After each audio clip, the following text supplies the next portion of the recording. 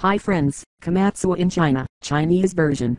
Komatsu built a very successful business in China over the last 2 decades.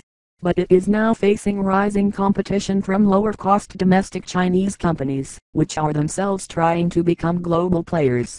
Facing the same situation, Caterpillar is implementing a two-brand strategy.